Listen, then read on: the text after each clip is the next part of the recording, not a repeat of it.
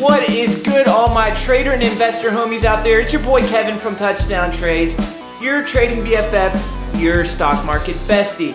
Today it's time for a Workhorse Stock update. We get to talk about one of my favorite stocks in the entire market today because I'm going to be giving you my 4 top reasons that I believe Workhorse Stock is headed to $50 a share in the near future. We are experiencing a changing of the guard as EV manufacturers are becoming the new trend and old school auto manufacturers are left in the dust. The movement has left the traditional auto manufacturers scrambling to catch up with these new school EV companies. Last week, we saw GM strike a deal with the company that's currently accused of fraud. And they stood by that company after allegation of fraud continued to come out. Why? Because they need to catch up with the EV wave. Regardless of whether you are a Tesla bull or you hate the company, it is obvious that they have set the stage for the future in the automotive industry. The movement has investors and traders looking around the stock market, looking for the next EV company to make a move similar to the one Tesla has made over the last couple of years. I personally believe that Workhorse is this company. There are 4 specific reasons that I believe Workhorse Stock has the potential to make a 100% move and be trading at $50 a share or more by the end of the year. So stay tuned and let's talk about it. It's not a game, it's a rich.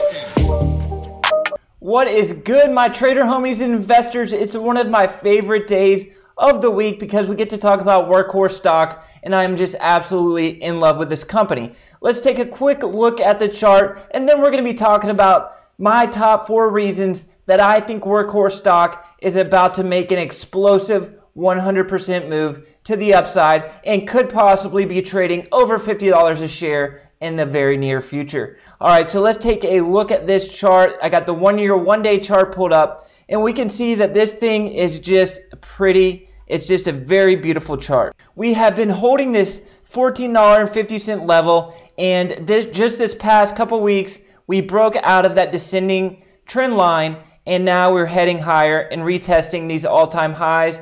We broke over the all-time highs and this chart is just looking really clean. All right, so now let's get into my top 4 reasons that I believe Workhorse Stock is about to make a 100% move. Reason number 1 is that Workhorse is heavily shorted. 30% of Workhorse's float is currently sold short. Why is that important? Because it creates what is called a short squeeze. When the stock keeps going up and it's heavily shorted, good news keeps coming out about the company, it creates a short squeeze. Now let's take a look at the chart and I'll explain more about this short squeeze and what this could result in. So we can see here that Workhorse has been really strong over the last, 4 or 5 months, right? And people are naturally going to be negative and say this move is overdone, this company is overvalued because it's up from $2 a share just a few months ago and now it's trading at $15 a share. So people just looking from the outside, looking at the stock chart, make assumptions without even knowing anything about the company and they open short positions, basically betting on Workhorse to go down. So 30% of Workhorse's shares of the float are currently sold short by short sellers. So let's look at a chart and we can kind of decipher where we think those short sellers probably got short. I would guess that initially they started getting short in this like $9, $10 area and then it started going higher and then the next pullback they started to get short maybe at the $18 area and this next pullback they thought it was going to break the $14 level, so the $15 area they got short and it just never broke down. So they're caught short, they're stuck. And when this thing starts going higher, the brokers start to say, wait a second, no, you're down too much money. We have too much at risk. We're buying you in. Short sellers start to cut their loss as brokers start to buy the short sellers in and cover their positions. That creates what is called a short squeeze. And basically all it is the short sellers getting out of their position, taking their loss, and it just creates massive amounts of buying. So not only do you have the investors coming into Workhorse buying because they believe in the company, but you also have the idiot short sellers who got short way too early down here, down here, down here on the way up. They're also buying because they want to get out of their position. It just creates an influx of buying and it causes the stock price to skyrocket. As we broke out of this trend line, this descending triangle, you know short sellers are stuck. They're just looking at this Workhorse and they are probably going to have to cut their losses if something doesn't change here in the near future. So as short sellers who are short way down here start to buy, this could just propel this Workhorse stock to the moon, and we could be looking at a huge move over the next couple months or so. On the left side of the screen, I have Workhorse's chart pulled up, a daily chart. On the right side of the screen, I have Invax's chart, Nanovax, pulled up. And I know they're not in the same sector, they're in completely different sectors, but I want to show you what a short squeeze looks like, and the two charts are strikingly similar. Okay, so on the right side, we have this Nanovax chart pulled up, Invax, and back here, we started the short squeeze on this Invax as it broke up from like less than $10 a share, and then a couple weeks later, it's trading at like 30. And people were saying, wait, this is happening too fast.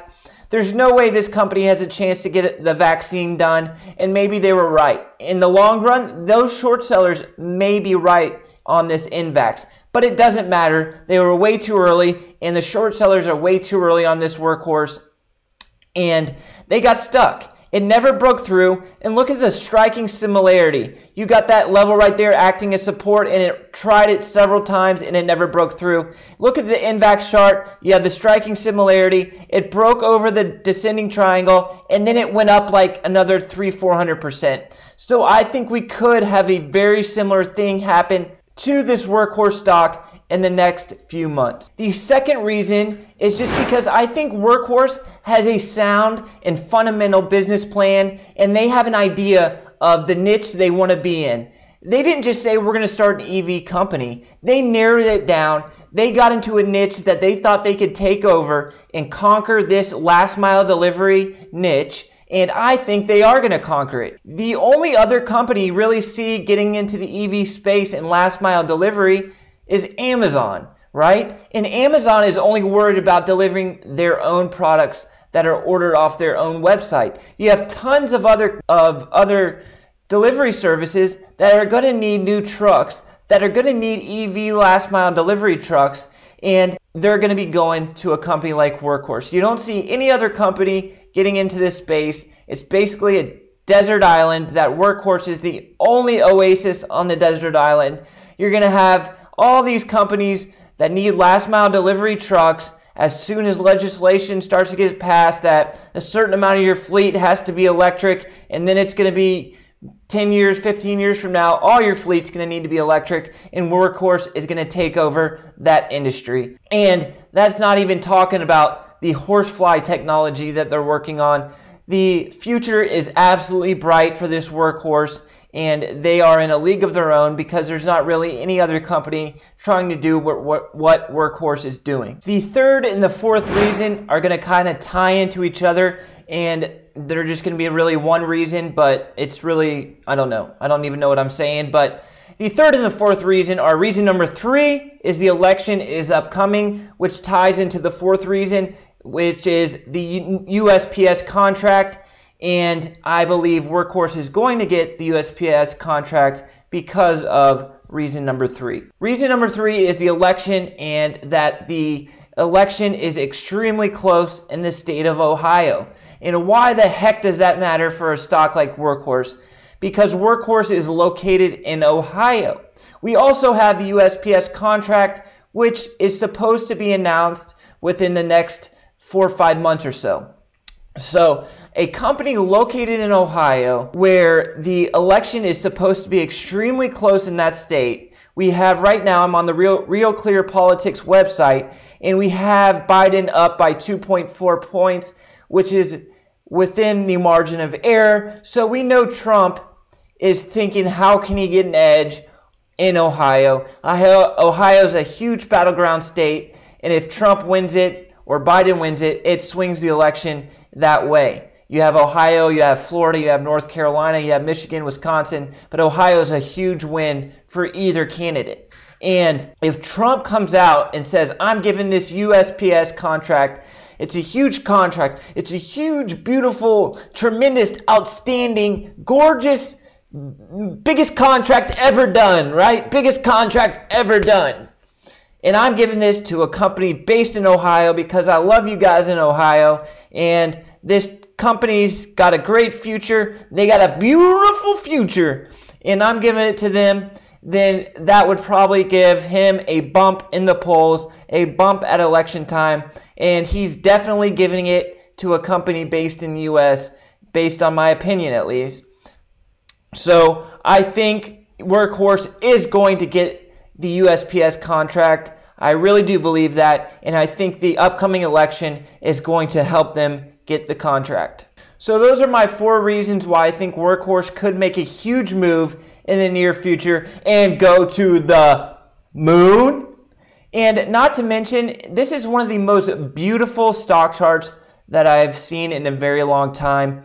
Let's just run it back real quick and take a look at the chart. So you have the run up and you have the initial pullback, which creates a level support at the $14 area, and we have not cracked that level of support. So as long as we maintain above $14, this thing is still primed and ready to take off. And we just broke over this trend line, and I think we have a big steady climb ahead of us towards the 40, 50, maybe even $60 level. I hope you guys enjoyed watching this video as much as I did making it. These videos do take me quite a while to make. I love making them, but I put a lot of time into them. And all I ask from you guys in return is to give the like button, the old touchdown trades, snake eye jab in the eyes. And if you're not yet a subscriber, consider subscribing and hit the notification bell as well. I will catch you guys in the next video. I love all of y'all. Peace.